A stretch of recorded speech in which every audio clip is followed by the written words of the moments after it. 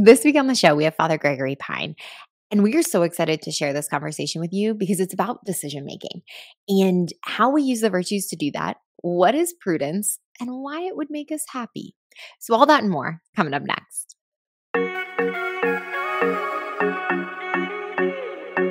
Father Gregory Pine, welcome to the show.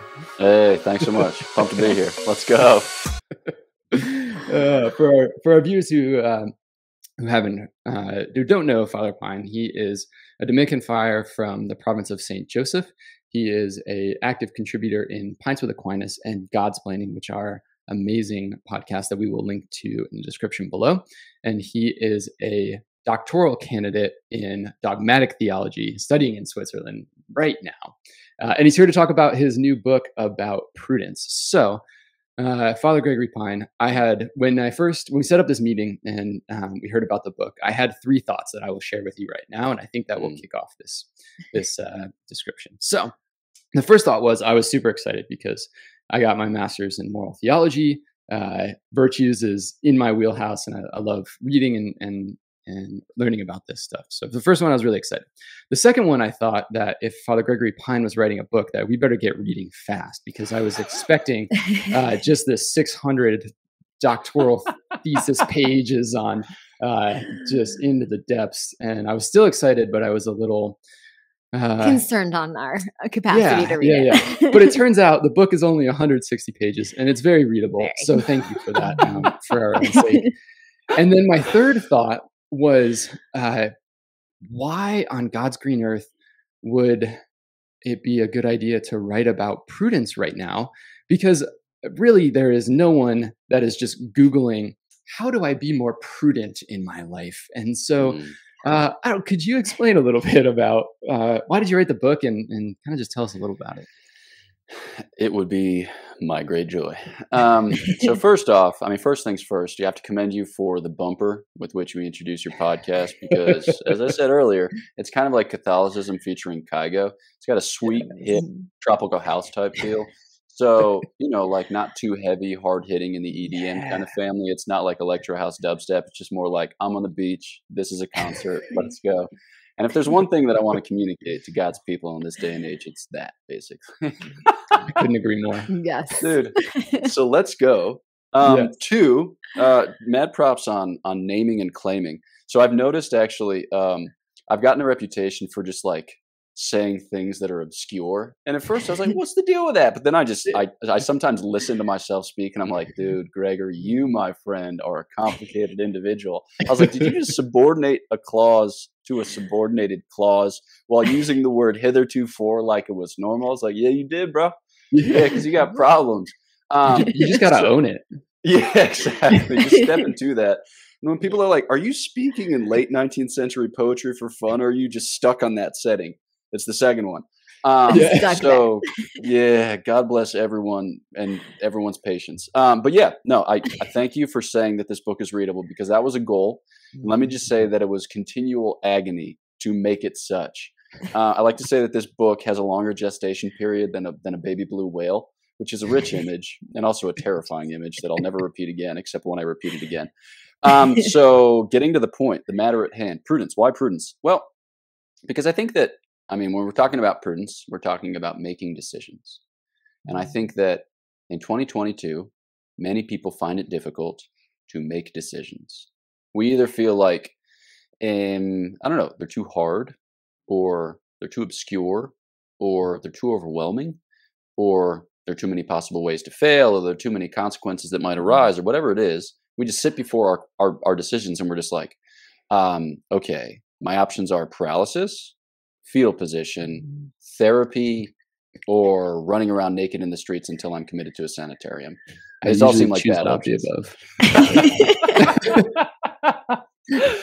So it seemed like a fitting juncture to write a book about prudence. I don't know. Do you think it's a fitting juncture, or am I off base, or should I subordinate a clause? Yes. I actually really agree with that. I think the decision-making process, and maybe it's just the phase of life we're in, we're about to make a lot of big life decisions. And there is, in the book, you also talked about the desire we have to sometimes go to the expert. And we get stuck in this discernment sitting and the lack of action that we're willing to take. And like, if I'm constantly seeking others' opinions, there's good in that. There's good in getting that feedback and that information. But at a certain stance, if I'm having to wait for a priest to give me spiritual direction to make any move, And so the gift to really learn how to make decisions again, to go back and boil that down from the beautiful intellect of St. Thomas Aquinas to really like dive into that, I think was such a gift in this book, especially as we've had this calling to learn to find clarity through action. And again, our idea of prudence, being very cautious, and you challenging that with the reality that it is about action. So yes, I do think that this is very important in 2022, especially when everybody's life has been turned upside down for the last 2 years. They got to make some decisions. Yeah, we got to go forward. Yeah. Any thoughts on that? Yeah. This pleases me. I recently learned how to say that in German. I live in Switzerland, but I live in the French-speaking part of Switzerland, which means that I speak French poorly, just enough to make people like raise their eyebrow and say, "What part of Switzerland are you from?" Which is code for like, why do you speak French so poorly? So I'm learning a little bit of German, but das freut mich, that means it pleases me. So here you go. So the idea that we're made for action, I think when you hear that at first, it's like, wait a second. So I should just be like always running from this to that, or I should kind of always go off half-cocked, or I should be like kind of, what's the word I'm looking for? Like hasty or unreflective, or is that what you're suggesting? No, I'm not suggesting that. I'm just saying that we're human beings, and as human beings, we have a whole life to live, right? And that life has a kind of drama to it. It's got a kind of narrative character, but it doesn't assume dramatic shape, or it doesn't get told until such time as we take possession of our humanity and make decisions with the kind of sense that, we're going to make mistakes, or we may sin. We may experience tragedies of a variety of sorts, but the only way through is forward. And the only way forward is by choosing, and choosing again, and choosing again, and choosing again. So I think just to kind of draw the strength, draw the courage for the way is, it's just a big goal of the book. I mean, it's just a big goal of human life reflected in the book itself. Yeah. And what I appreciate, so the last 3 chapters, and correct me if I'm wrong, are kind of more on the action piece of how do we apply this. But you spend a good amount of time in the first part kind of laying the groundwork for that. And so I don't know, what were your thoughts on why not just jump right into here's like 5 tips to making awesome decisions in your life, which is what I might title this video as. I don't know yet, because I can't just title it Prudence, because we realize no one Googles Prudence. So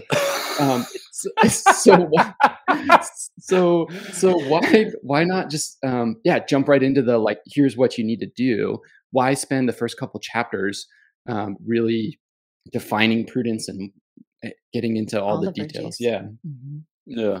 So a couple of reasons. First is, I believe, I hold that the most boring thing in the world is the answer to a question that hasn't been asked.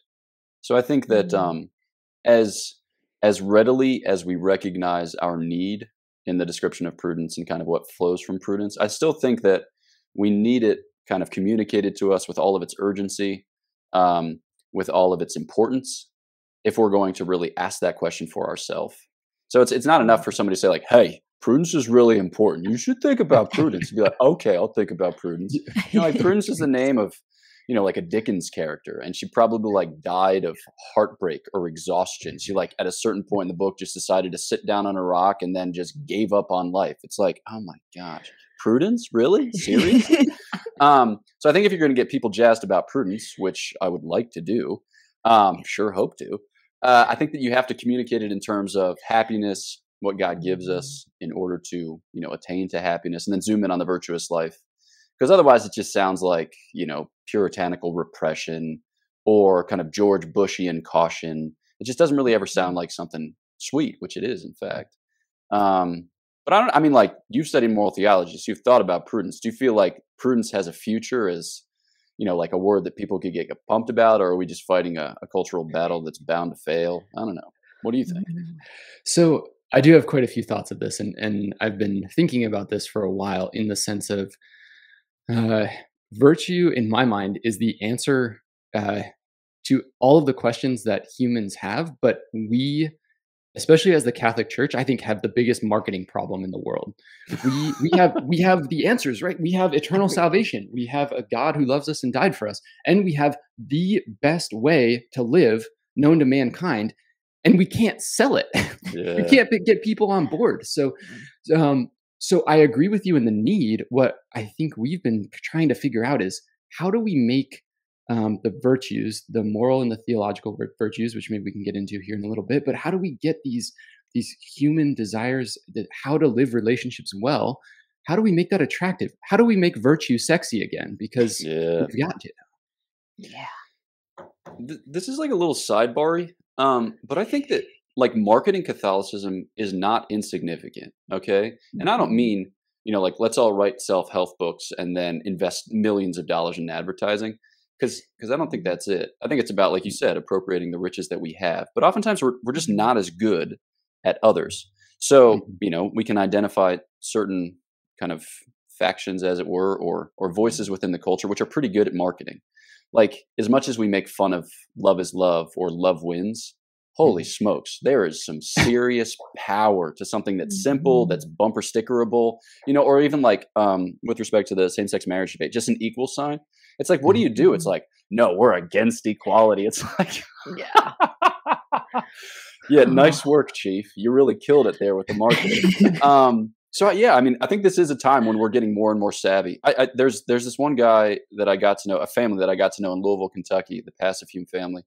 Their son John did a lot of work on a series of billboards that they had for a pregnancy resource center called The Little Way. And he just killed it. It was like it opened my eyes to the prospect of us doing better kind of marketing, because they were just hipster billboards. They were devastating, like beautiful little font, really nice color palette. The way in which it was proposed was not only was it not violent, but it was very modest, which I think, millennials were like, if you do any violence to me, I'm going to literally curl up in a ball and die. But like little things like, you've got it in you. Just a billboard that just says, you've got it in you. It's like, holy smokes. I am 3,000 times as pro-life as I was before I read that billboard. I am jazzed. So just stuff like that. I think that now is the time. And, things like this are ways in which we go about it. But yes, that is a good observation. Prudence, hard to market, but worth it. Yeah. I think it's actually a good point. We touched on how you started the book, and one of the things that really spoke to me was the first chapter is on, are you happy? Are you truly happy? And this reality that you use an example of a girl that in high school, had to do all the things and signed up for all the things to build her resume to get into the college application process and to then achieve that. And then she goes into college, but she's built this norm of who she was, but are any of those things actually making her happy? Well, she signs up for all of them again, because that's just who she's become. And then as that girl transitions, I easily see in my own life the question of being able to sit with moms, with women, and go, what makes you happy? What fills you up? What is and we didn't learn it because we were so busy filling a resume of things that may or may not have interested us. And this reality of learning, because happiness, and I think in the marketing, happiness is planted in our heart of divine origin. We are all seeking this path to happiness, and we don't necessarily know how to get there. But this reality that we have to learn some of what actually fills us. And through the virtues, that decision process becomes easier, which I appreciate it. Just starting the book there. And I know that was intentional in the idea of, and I like that you said, we can't answer a question that's not being asked. And maybe if you can expand on that a little bit of how we take that, especially in the virtues or just the faith in general, to answer the questions truly being asked. Yeah. No, it's interesting. Like I had a professor who used to talk about the quote unquote curse of knowledge. Once you know a thing, it's really hard to go back and recall or envision what it was like not to have known the thing. You know, so when you're communicating a truth, we often communicate it from a place of kind of conviction or security to another human being who doesn't have the same perspective or the same vantage. But we've often forgotten what it's like to inquire.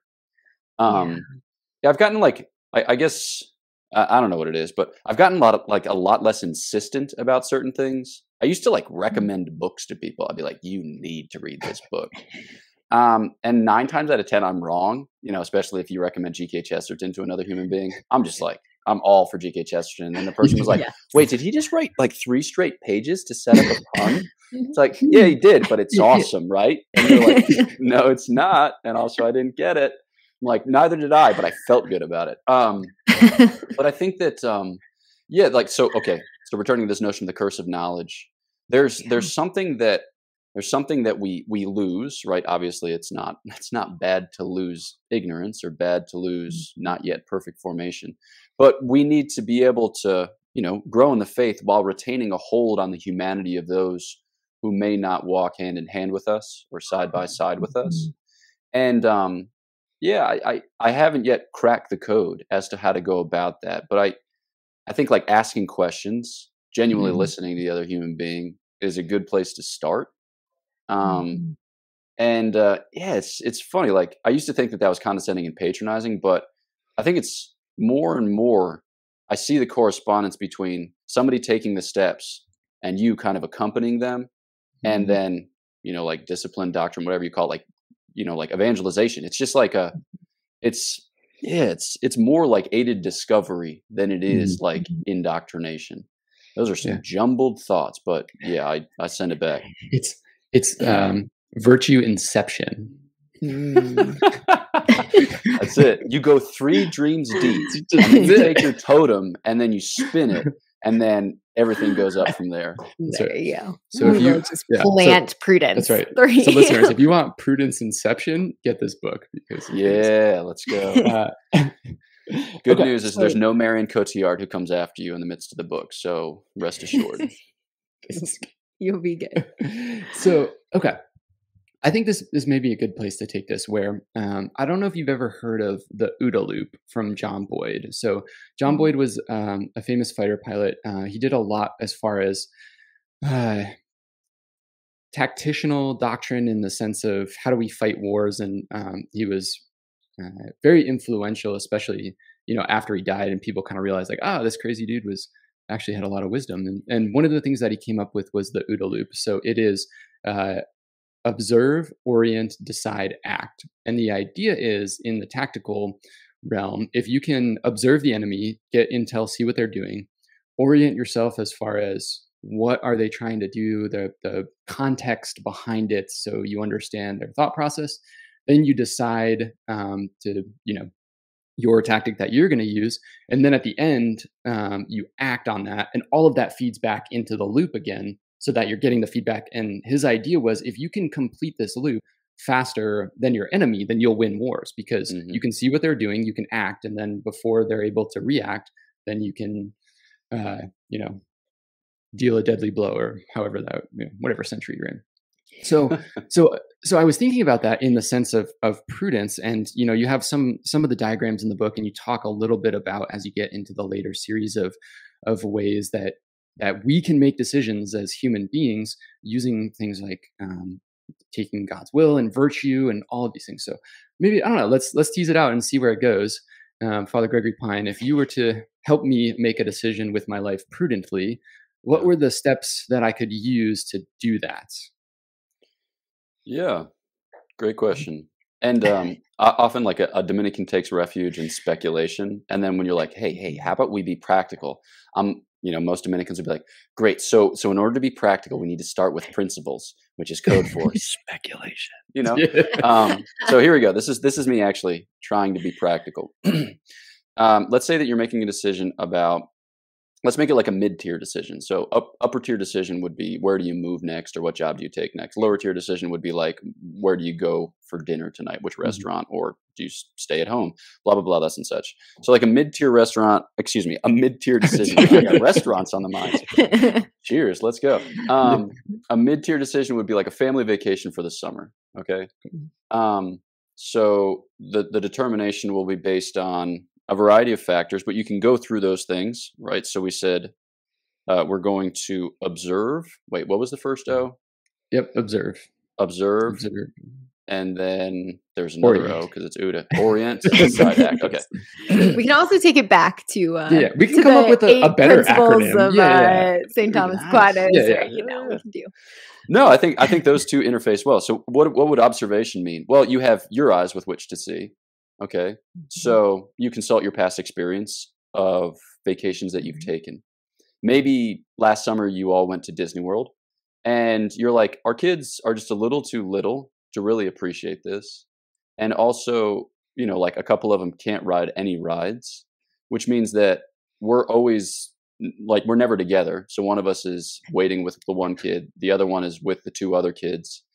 And it's the only time we can do it is during the summer. And we're hoping to like escape the heat of Arizona. And instead we're going to the heat of Florida. And, so like you're consulting your experience, you might register that one and pass a couple ones, blah, blah, blah. And also it's super expensive.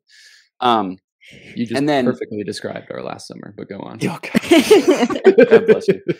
Yeah. And then, you may have had good experiences of vacation, but maybe as you kind of troubleshoot as parents, you still haven't found a good one. So then you consult other young parents and ask them what they've done. Like, what are things close by? Like Lake Mead, is that kid friendly? Like that's something that we can drive to. We're not like jonesing to be in the high desert too terribly much, but like, Grand Canyon up on the plateau, is it cool enough up there? Are there things that can keep a kid occupied? So you're consulting with other people. So these are your observations that you take into account. But ultimately, you're weighing them against your own humanity. So somebody else might enjoy those types of things, but you might not be an outdoorsy type. Like you listen to Jim Gaffigan on camping and you're like, exactly, right? If camping is so good, then why are all the mosquitoes trying to get inside my tent? Why don't they love to be outdoors? So you're weighing it against your own experience. And then at a certain point, you're trying to get down to brass tacks. So you're on the different websites with like Airbnb or Vrbo, or you're on National Park Service, nps.gov, looking at places that are close by. You're like thinking about an RV rental so you can save on blah, blah, blah. You're doing all these particular things and you kind of get a knack for it, right? And then eventually you're going to make a determination that's based on the concrete features of your life, right? So how much money can we spend? How much time can we take off? What kind of help can we rely on, for the kids? So you're living in real time. You're not just like, what I would really love, like to go to Kuala Lumpur together. It's like, yeah, cool, but that would cost you $15,000, right? And also that would be a miserable flight of 16 hours from LAX to who knows where. So when it comes, okay, people are like, all right, well, Father Gregory, that's like a really, really practical example. Like, how do I go from there to things which are more complicated and involved? I would just say you kind of extend the logic. And then you apply it in those circumstances. So if we were to draw principles based on the UDA method, you're observing, all right? So you're observing what you've done, what others have done. You're drawing those together. You're kind of synthesizing them, all right? You're orienting, which is to say, like, you're making it to interface with the concrete and particular circumstances of your life. Like, what's my time frame? What's my budget? What are the kids like? What are they capable of? What do I like? What am I capable of? When's the last time I actually asked myself what I like? Should I ask myself what I like for the next 20 years? And am I just going to continually put that to the side as the children invade our bedroom and keep us up between 7 to 9 hours a night? God bless, whatever. All right. Just theoretically. And then you decide. And I think that for a lot of people, deciding means you make a provisional decision and then you anguish and agonize about it more. You constantly revisit it. You cancel the thing. You re-up the thing. You cancel the thing. You've got $17,000 worth of vouchers from Delta at this point because you're like, it's COVID, so I can book, but I can't get the money back. And think, no, it's just like you decide, just full send. Will it be ideal? As you act, you're going to reap the harvest of whatever seeds you've sown, and you're going to make judgment based on them with an eye towards not like having better consequences in the future, but being more virtuous in the future. Because what you want to do in the course of this thing is love your family. and have your family grow in love and open a space in the context of your family life for that to happen.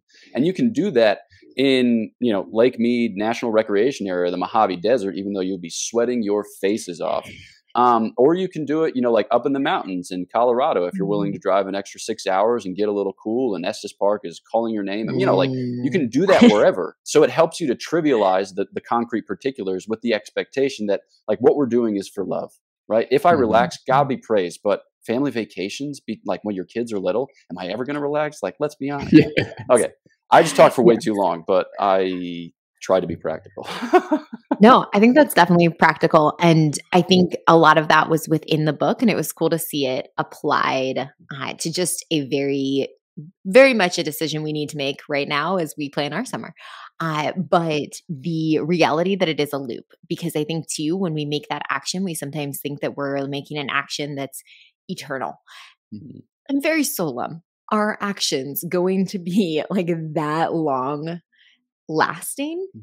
And God's going to give us the grace in it as well. And so as we go back into the loop, we're going to then have that memory to go back through the process of taking the judgments of other people and taking that insight and to make a better decision the next round. But if we never made the first decision, we don't actually have the information to make a better decision. And so we can get stuck never actually like going forward because we are just in that paralysis and in that discernment. I'm just discerning and discerning, and I'm still discerning. And it's, well, we got to take a little bit of action so that you can discern the next thing well. Like let's keep going. Yeah. I think two things that you said kind of stood out. Maybe we can pull the thread on this and see what unravels. So in the decision-making process, one of the biggest things that you talk about in the book is almost not necessarily what you want to have happen, but who you want to become, and bringing that into the decision-making process of not just will this make me happy, and you start off the book with happiness, and there's different layers of happiness. I don't know if we'll have time to get into them, but essentially, the kind of the most surface level is going to fade off. So that's probably not the question that you should be asking of the pleasure. Is this going to give me pleasure in this next process? We need to be thinking more long range of who do I want to become? Who does God want me to be? And from that lens, now you can start to orient those decisions of, say, the family road trip. You go, oh, well, this would be cool, but we don't have access to a church. And we're like, well, our family vision is to help our kids become saints and to help other people become saints. And so does that fit with who God wants us to be and our, who we want our kids to be? And then the answer is like, well, no, obviously, because we should go to church on Sunday. And that's a commandment. Anyways, so I think, the first one is taking into that account of, in order to grow in virtue, that takes thinking about who you want to be and who God is calling you to be. And then kind of the second piece of it is the idea of God's will. And you talk a little bit about this in the book, and maybe you can expand upon it. And it's something that I've struggled with, especially as we're discerning of whether to get out of the military or not, and what does that look like. And I'm a soldier by trade. And so I just do orders, like just give me the order and I will just run full speed into battle or with my airplane full speed into battle. And so it's hard when it comes down to like, no, well, what makes you happy? Who do you want to be? And I'm like, these are questions I've never had to ask myself ever. I just do the thing that you tell me to do.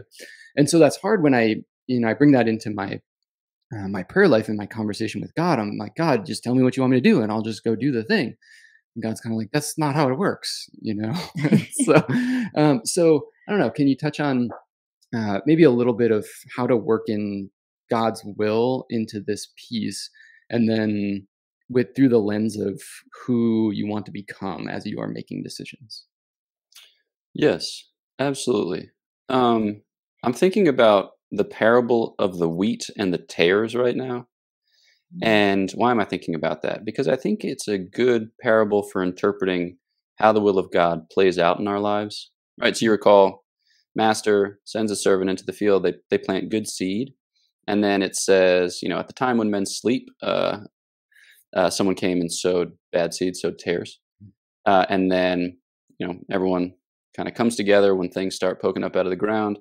And the servants come back to the master and they're like, there's some weeds in here, chief. Did you give us bad seed? He's like, no, an enemy has done this. And they're like, all right, you want us to pull up the weeds? And he's like, no, just let them grow together. And then at the end of the age, you can pull them both up, gather the wheat into the barns, and then bundle the tares together and then burn them with unquenchable fire. It's like, oh, unquenchable fire. Perfect. Okay. But so why mention this? Well, there are certain things about the providence of God and like the unfolding of God's will, which I think are just good to keep before our mind's eye. Namely, all of this takes place within the field, right? So God sees it all, right? God accounts for it all. In a certain sense, God causes it all. Second, God looks on it with care, looks on it with love. I love it that in the scriptures it says, at the time when men sleep. So it doesn't say that the master sleeps. And also when asked, how did this happen? He says, an enemy has done this. He doesn't say, I guess that an enemy has done this, or I infer that an enemy has done this. He knows, right? So our Lord knows. And also, like, he lets the things grow up together, which I think for us it's kind of like, why wouldn't you just get rid of the evil? Why wouldn't you maximize? Why wouldn't you optimize? When St. Augustine reads the parable, he says, well, such is the grace of God that he can turn tares into wheat. And I think that for us, like, we often have too narrow of a frame of reference when we think about our decisions. We want to optimize, we want to maximize, we want to pull up all the weeds and make the wheat to grow. But the Lord's like, hey, some of these weeds can become wheat, in fact, right? And we recognize this in our own lives when God permits a certain sin to befall, and indirectly a fruit of that sin is deeper conversion, an enrichment of our relationships, just a greater humility and sensitivity or mercy expressed towards others, whatever it might be. But ultimately, like, the whole point of it is to draw us into communion. The Lord's like, no, just listen to my commands, right? Listen to my voice, and the harvest will be rich, and the harvest will be glorious indeed. So when it comes to like tuning into God's will, we recognize that this all takes place within the field, right? We're all working within the context of his providence. And if you want to do the Lord's will, right, you're taking modest steps towards doing the Lord's will, you're going to get a knack for it, right? You're not going to like crack the code or skip to the back of the book and see all the answers, but you'll develop a capacity for it in time, as befits human nature, which is to say, like, step by step. And then also, like, the things that may to you seem like failures or tragedies may in fact redound to God's glory down the line. Leon Bloy says the only tragedy is not to become a saint. So for us, like, that's the horizon, and everything before that horizon is kind of free game. Like, the Lord he's kind of excited to see what you'll do with it, what will you do with the freedom that he's entrusted, because he made you to give expression to his glory in a free way.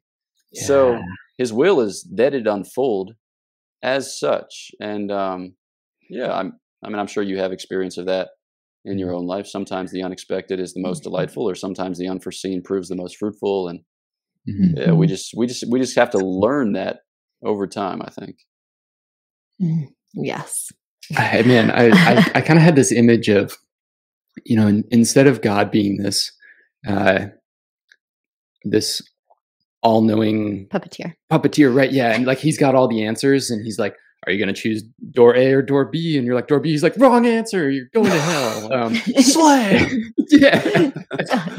I think about it more, maybe a bad example, but, teaching our 1-year-old how to walk. And it's like, we're giving her the tools to be able to do this.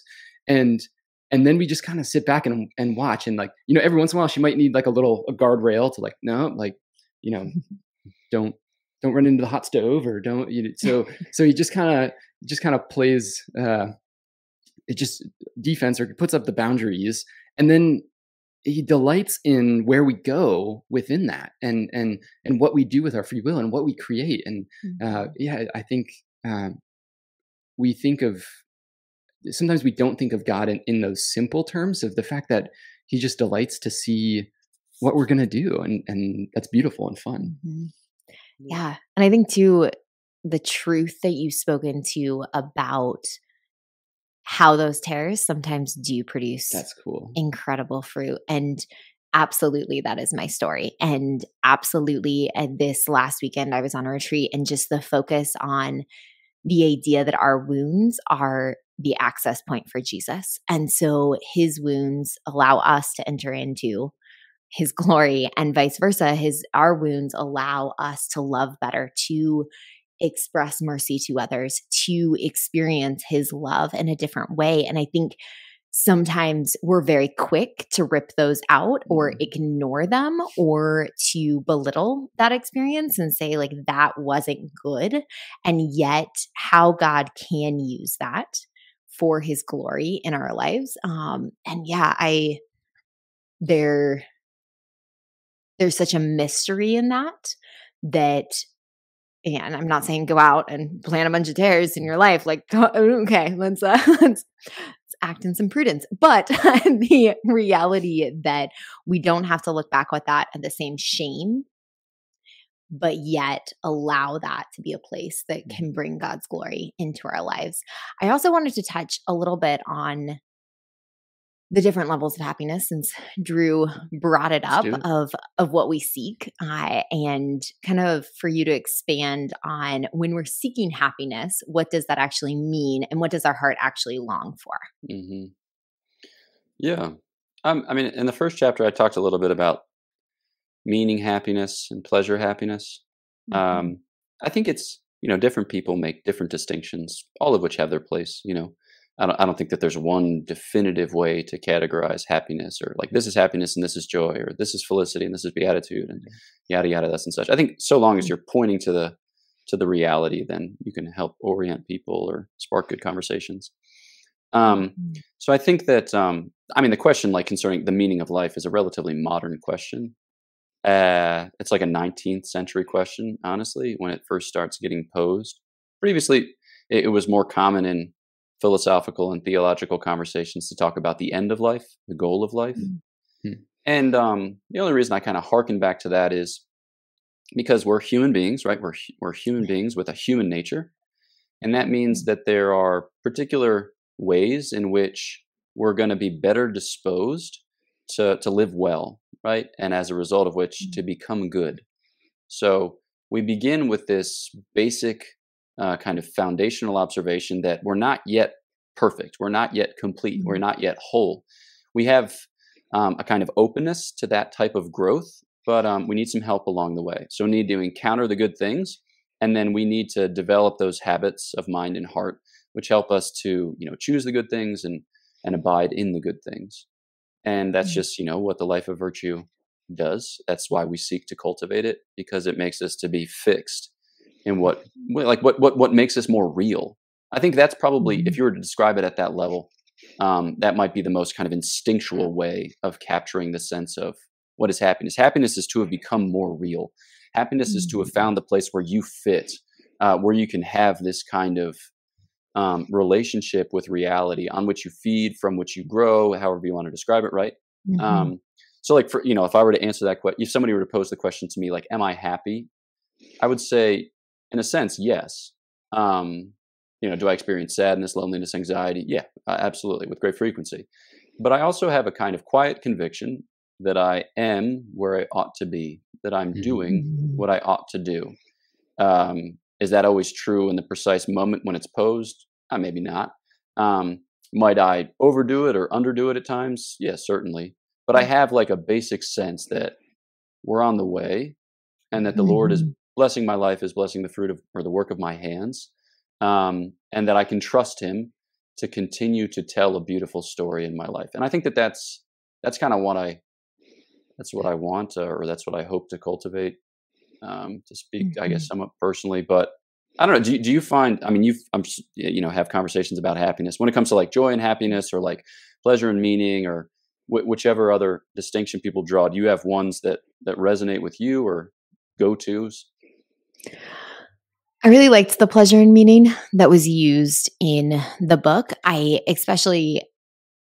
You actually use this example, but I think our culture would say the prudent choice in family life is less kids will result in higher happiness. And this idea that pleasure, that instantaneous like reality, and we don't see the purpose.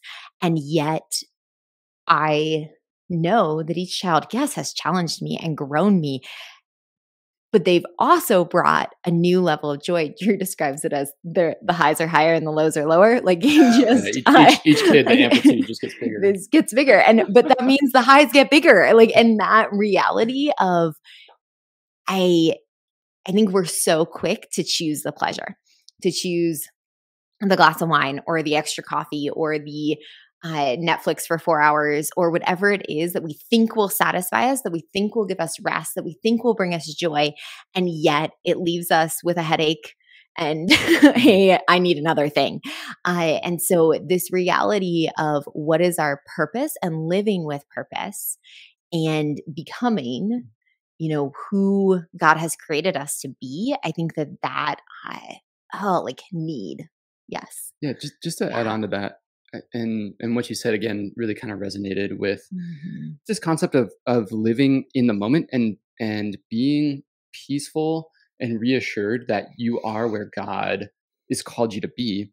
And I mean, we have such an epidemic of anxiety and depression, and I'm not trying to knock disorders, and I'm just trying to speak from my own heart of things that have helped me in my own mental wellness. Is there is a beauty in looking into the past and looking into your wounds and drawing and healing from those.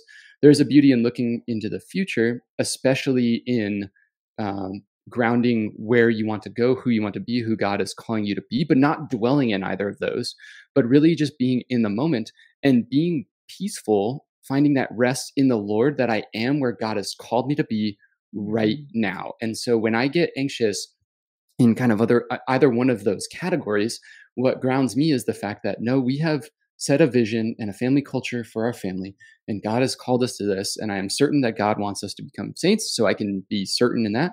And then I can be certain that I'm doing the best I can, and I'm just taking those baby steps. And every day I do the best I can. And when I hit the pillow, like, I'm going to try better tomorrow. But it's those little growth. I mean, grace builds on nature. And it seems like that's how God works most of the time, is that he wants us to become virtuous, and that's going to be messy. And that's the way he designed it. That was the plan. I don't know why, but that's what he's got. So, so I just kind of take comfort in the sense that, that I'm on the path, and God's going to provide and take care. And if I wander off the path, he's going to redirect the path and find a way back, because that's how he works. I don't know. Any thoughts on that? Yeah, St. Thomas has this beautiful example. Well, it's more of a philosophical explanation. He says God isn't just like one cause in amongst a bunch of different causes. Because if he were, then he would just try to make things better. He would just try to patch things up, right? But God is the type of cause who takes in the whole network of causality, and he's able to direct it, orchestrate it, kind of love it unto its, kind of perfect end, its perfect fulfillment. So we'll say something like, even though we as individual causes might seem to depart from his will by transgression, yet strongly, sweetly, he makes us to return to his will by maybe punishment or maybe mercy or satisfaction. Like, God has means whereby to draw us back in, to like goad, invite, sway, persuade, always appealing to our freedom and working in and through our freedom. But we needn't fear, that like it's all on us and it's really difficult. And we have to crack the code and figure it out and find a way through, because as much as you want and love your destiny, God wants and loves it like 1 billion times more. Yeah. And his will for it is far more efficacious than ours. So since writing the book, have you made any incredibly imprudent decisions? Absolutely. Oh yeah, no diggity, no doubt. Life is a highway, as the wise poets Rascal Flatts once sang, and I'm going to mess it up all night long. Yeah. Actually, this is like a kind of cool story insofar as it testifies to the idiocy of man and the mercy of God. So backstory, my mother, she was diagnosed with pancreas cancer a couple of years back, and she passed away about 6 months ago. But just an incredible woman, a really wonderful woman. and so, a woman who cared very much that I be safe and that I be happy. I had actually, backstory is I had been hiking at one point. I like to hike. I take lots of opportunities to hike, and I'd been hiking at one point. I think at the time I was like 19, and I got lost. A friend and I got lost. A mutual friend actually of Drew's brother. So Bobby Hogan and I got lost hiking, and at a certain point, I had like a little bit of cell phone reception, and we had been lost at this point for a while. So we used that cell phone reception to call search and rescue, who subsequently told us, we're not coming for you, you're hosed. It's like, great, good chat. But I thought actually about calling my family. But at that point, they could have done nothing, and it would have just caused them anxiety. So there was no sense really in doing it. And it wasn't like we were going to die within the next couple hours. So, we'll get reception again right before we die. No problem. Okay. So, let's go back to the present moment. This is November of this past year. I was hiking. I live in Switzerland. I was hiking in the Swiss Alps in a canton called Valais. And I left from this town called Fionnet, and I hiked this big mountain called the Becca de Courvoisier. But when I left the house, I realized like 30 minutes into the drive that I'd forgotten snowshoes, which is kind of essential for winter hiking. But I was like, you know what? I'll just go up as high as I can and then turn around when I'm exhausted, and it'll be fine. So I started like 1,500 meters, and I actually was cruising because I was in the sunny side of the mountain for most of the morning. And I got to this little col, like this little saddle between mountains at like 3,000 meters, right about 1:30. And I was like, boom, didn't need snowshoes because, the snow hadn't been that deep up until that point. And then I'm descending on the other side. And the descent on the other side is basically like you're tacking down. It's not a cliff face, but it's really sheer. So it's not like you can just gamble down this mountain however you darn well please. Like it's all caprice and whimsy. Woohoo! No, you need to like know the path. Okay, great. Also, at this point, shady side of the mountain, no longer are we dealing with a few inches of snow. We're dealing with a few feet of snow. So at certain points, I'm getting like, waist deep. And then I start hearing what sound like either F-16s or avalanches. Hard to say, one or the other. Never really had certainty regarding it, but it was great. So as I'm descending the mountain, at this point, all of the trail markers are covered, and there's quite a bit of snow. I'm nervous about avalanches, and I lose reception on my phone, which ordinarily isn't that big of a deal because it's not like I'm making conference calls from the top of a mountain. But my app has GPS location for like placing me on the topographical map. And so it's just really easy to navigate with that when it works. Otherwise, you kind of have to have a better sense for like dead reckoning, which, I don't have the best, but it's whatever. Okay. So I'm trying not to make a big mistake because I'm having difficulty following the trail. So I'm tacking back up and down along the line where I know there to have been or to be trail markers, but I keep coming up against like a cliff face every time I like take what I think might be the trail. And, at this point, it's like 2:30, 3:30, and I'm still at 2,700 meters, and I have to get back to my car at whatever I said, like 1,600, and I'm getting nervous. Like I'm getting a little bit scared. So at that point, I was like, I'm an imprudent fool. Lord have mercy. But I had the thought, like the last time I thought to call my mom, she couldn't do anything, and it would have stressed her out. Now she can do something, and it won't stress her out. So I prayed to my mom, and literally, completing the prayer, within just a couple of seconds, I saw another trail marker that I hadn't seen for the past 2 hours. I walked to that trail marker, and just beyond it, I saw a set of footprints. And the thing that was awesome is that the set of footprints originated there, right? So they didn't keep going up the mountain. There were a set of footprints that started right there. Which is awesome. So at that point, I'm just praying, and I'm just like, all right, Ma, don't let these footprints end. Don't let these footprints end. And I'm just tacking down this cliff, and it's just like, it's very apparent that did you not know the path, you're not going to make it down this thing in one piece. So I'm still like, I'm using like compass, altimeter, map. I'm using all the tools that I have in my little tool case, and just like basing it off different blah, blah, blah. Okay, I eventually made my way down the mountain. Thanks be to God. And it was wild too, because the set of footprints, it was like human footprints for a while, and then they would veer off the trail. And then it was like small woodland creature footprints, and then they would veer off the trail. And then it was crazy. At a certain point, I was like, I have no idea what's going on. Lord, Mom, anybody, but cheers to you guys. And I hit the valley floor right as the lights were coming on in the city. So like, it was incredible. So ought I to have been in that situation? No, I should have brought my snowshoes, or I should have gotten back and collected them. I should have downloaded the topographical map so I could have used it online. I probably shouldn't be hiking in the Alps in the middle of the winter, like to begin with. There's so many things about this decision-making process which are just beyond dumb. But like, that's it. Like, the point of my life isn't to optimize or maximize. I hope I don't die, because then it gets real, hairy. I mean, explaining that's no good. But like, I mean, I had this experience that just very much convinced me of the mercy of God, my mother's like ongoing and continued love and solicitude for me, even beyond the grave, So yeah, the Lord's telling a good story, and it's just for us to, participate in the sharing thereof. Well, I'm glad you didn't die, because I don't know if your book on prudence would have been published if you had died imprudently. So thank you. Thank you to Father Gregory Pine's mom up there. Yes. Oh, God, that's right. That's awesome. Yeah. So, man, thank you so much for coming on the show. Again, for all of our listeners, please get the book. Father, what is the book called, and where can they find it? Yeah, it's called Prudence. Choose confidently, live boldly, and you can find it wherever books are sold, unless it's not there, and then you can find it in another place where books are sold. So Amazon.com being the most surefire bet. Yeah. So to our listeners, if you want to learn how to make good decisions with your life, then you need to just hop on your 1970s snowmobile and just go for a full send and just buy this book, because it is really awesome. We appreciate it. So, Father Gregory Pine, where else can people find out what you got going on, and where can they connect with you? Yeah, I contribute to, like you said, Pints with Aquinas, which is where all podcasts are available, and YouTube. I just contribute actually on the YouTube side.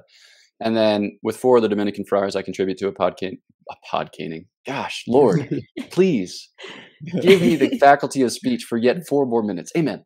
It's called Godsplaining podcast. And I mean, it's like, your ordinary podcast experience, kind of Catholic miscellany. And then we actually have retreats this summer, which is great.